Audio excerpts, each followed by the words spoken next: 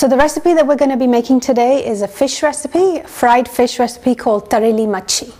Tareli means fried and Macchhi means fish in the Gujarati language of the Parsis of India. The Parsis are a group of Indians who came to India many centuries ago through Persia.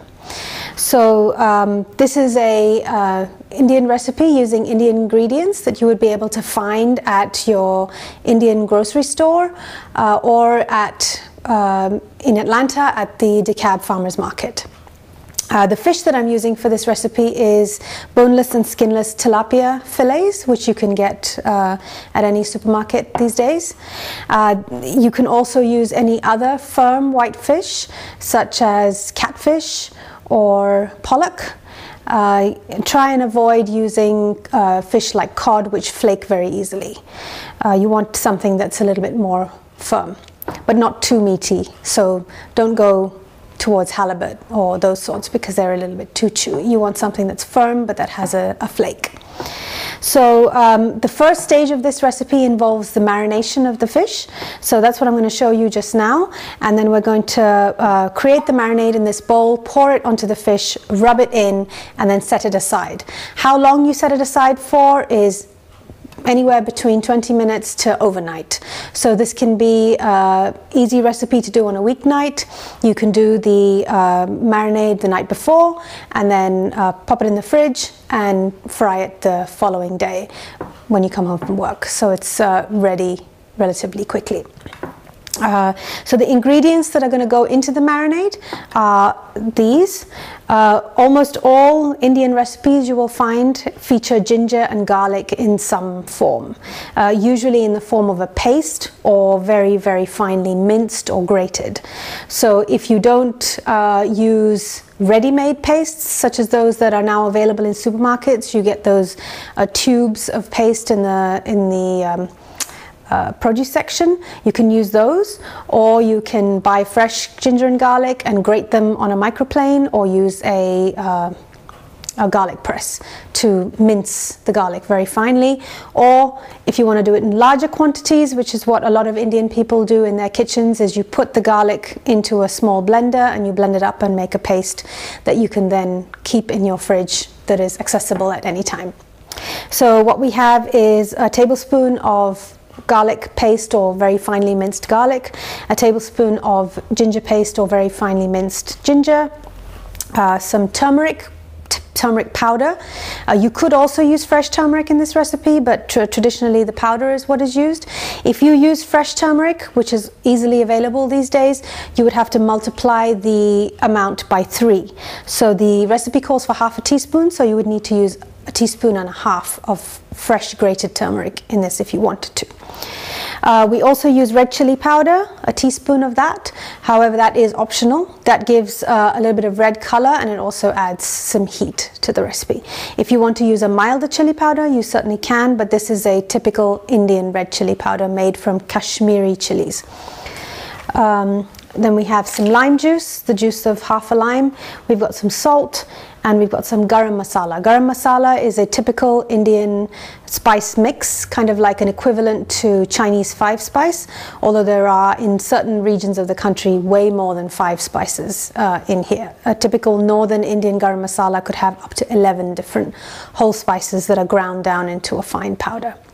It's also quite easy if you have the right gadgets to make your own garam masala at home. It's made of very aromatic spices.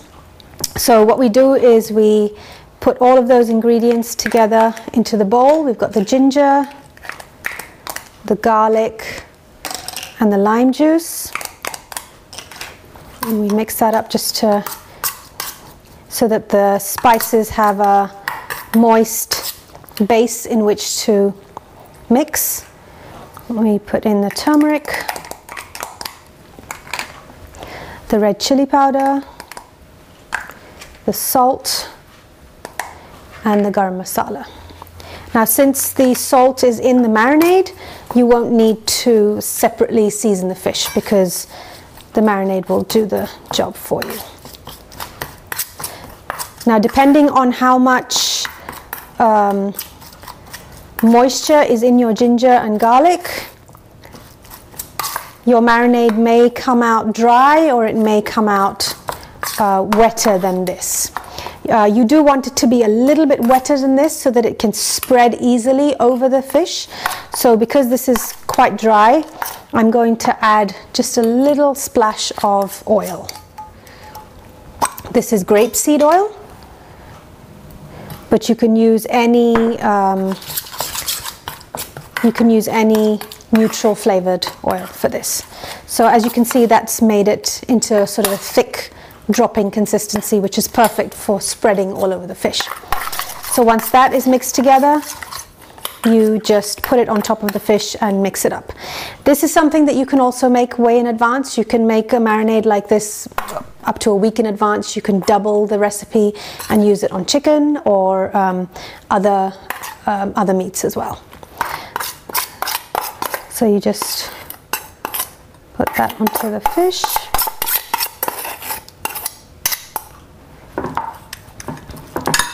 And spread. As long as you're okay with your hands turning slightly yellow from the turmeric. You just mix that through and make sure that it's coating each fillet generously. It smells great. Unfortunately, we don't have smell-o-vision.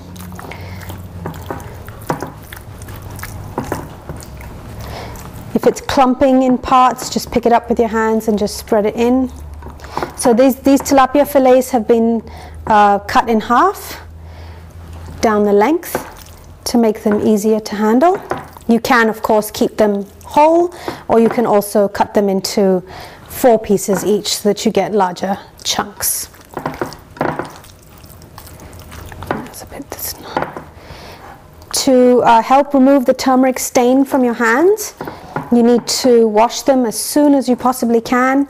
And if you find that it's staining your nails, dip your nails in lime juice and leave it on there for a little while and then wash it off. And that will help to bleach your nails back to their normal color. So that's our marinated fish that we will just set aside now until it's time to cook. Okay, so we're back now making the second stage of the fish recipe, the Tareli Macchhi. So we are going to fry the fish, which has been marinating. So we've had it marinating for about an hour, but you can, of course, marinate it for longer if you like. But 20 minutes, 15 to 20 minutes should be the minimum. The oil that we're going to use to shallow fry the fish is grapeseed oil in this case, but you can use any high smoke point, neutral flavored oil. So canola, vegetable, anything like that will do. Try and avoid olive if you can. Partly for the smoke point and partly because it has such a strong flavor of its own that it competes with the flavor of the spices and can change the flavor profile. So you want the oil generously coating the bottom of your pan. And what we're going to do is we're going to fry the fish, and then after the fish has been taken out of the pan, the spices that are left behind will lend themselves to a sauce that we're going to make with some surprising staple pantry ingredients. So, oops. Just gonna use a spatula, get the oil heating up and shimmering. This does have a tendency to splatter a little bit, so you want to keep the heat at medium-low. Stand back a little bit. You should be able to get 4 or 5 fillets done at a time in a pan of this size.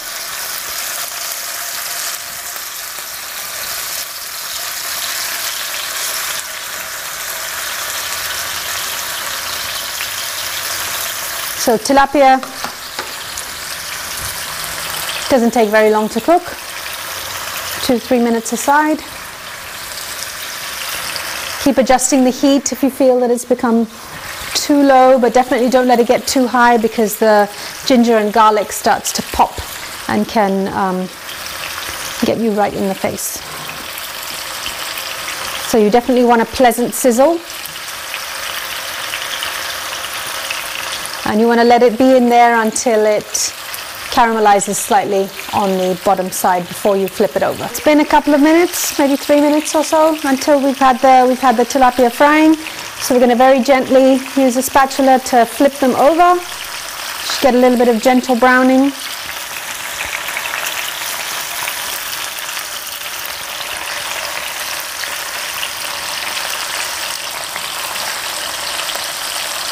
And then cook it on the other side.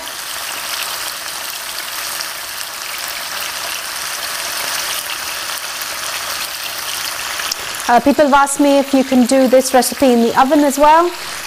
If you just add a little bit more oil to the marinade, you can put it onto a cookie sheet and cook them in the oven, about 350 for 10 to 15 minutes.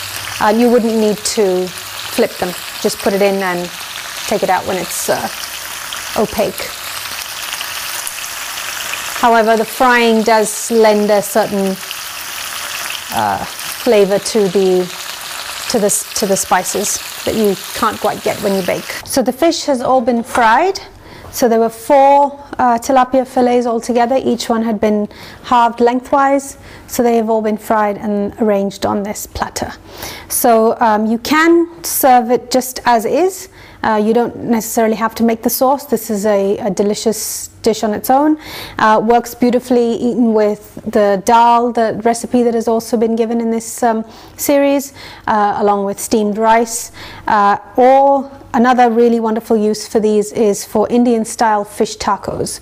You can use each fillet in a tortilla or in an Indian chapati bread wrap, which you can get from the Indian stores, and add in some green leaves, some pickled onions, some shredded carrots, maybe a little bit of mango chutney for some sweetness, and just wrap it up, and it makes a delicious snack, meal, or even like a lunchbox treat. So that's our fish. And now we're going to make it in the typical Parsi style, which is to make a sauce that goes along with it.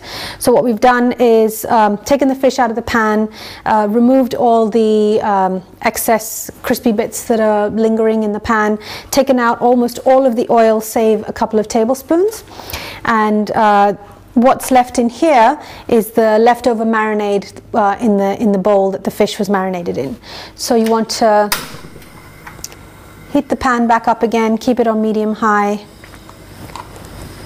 Make sure any of those crispy bits are out because you don't want them burning on you and turning your sauce bitter. Spread the oil out, and then you go in with your leftover marinade. You want to scrape that bowl clean. So that was the ginger, the garlic, chili powder, turmeric, and garam masala, along with some oil and lemon juice.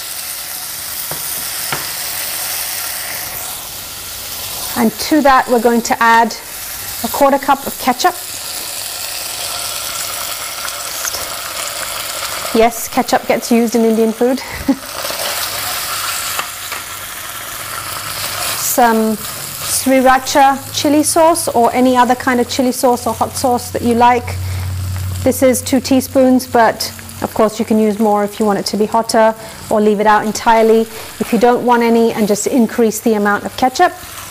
We've got 2 teaspoons of Worcestershire sauce, a teaspoon of soy sauce for that umami flavor, some salt to taste, and a teaspoon of sugar. All that gets mixed around. Make sure it's nicely blended, and then we add in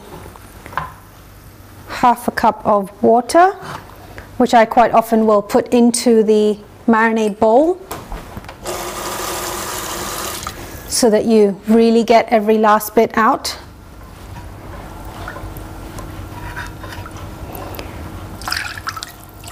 Pull that in.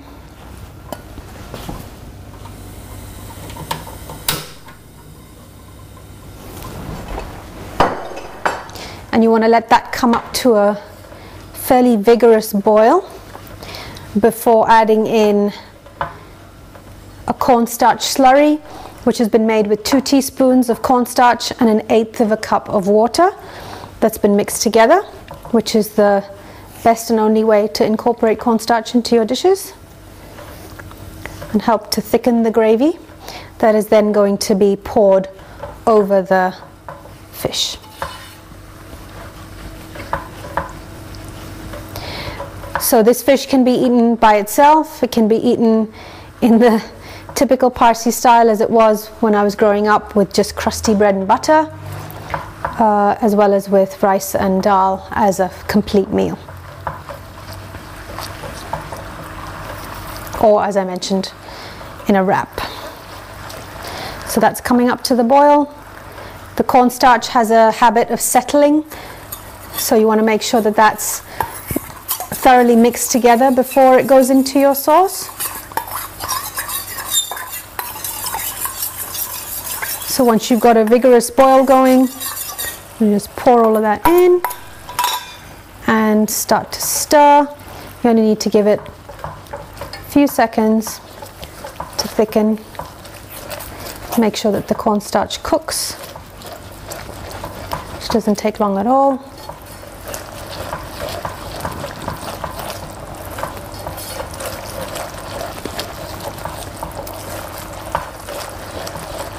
These silicone spatulas are a great thing to use on these sorts of dishes. Switch that off, and then you see whether it's the right consistency. If you'd like it thinner, at this point you can add just a tiny bit more water. I prefer it thicker because it really coats the fish. You don't have to use all of it. For serving, I'll usually put 3 or 4 spoons on top, and then serve the rest on the side in a gravy boat or in a bowl, and people can serve themselves to more of it if they'd like. And then garnish with some chopped cilantro, and that's your Tareli Macchhi ready to serve.